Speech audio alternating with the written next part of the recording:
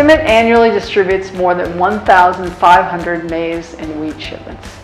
These shipments contain more than 500,000 individual seed packets sent to as many as 100 countries.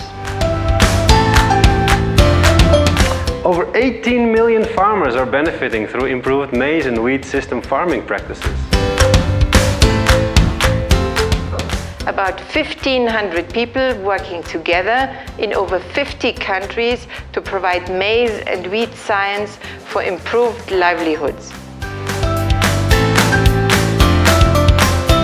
CIMMYT researchers work with farmers to tailor sustainable intensification practices, such as conservation agriculture that boost food production while limiting environmental impact.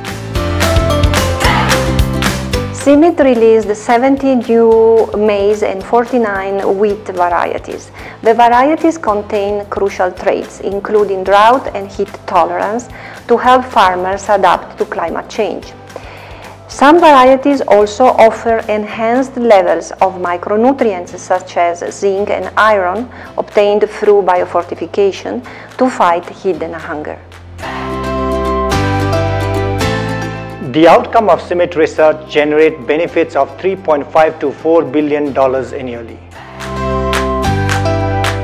CIMMYT researchers authored 306 publications promoting agricultural science for development.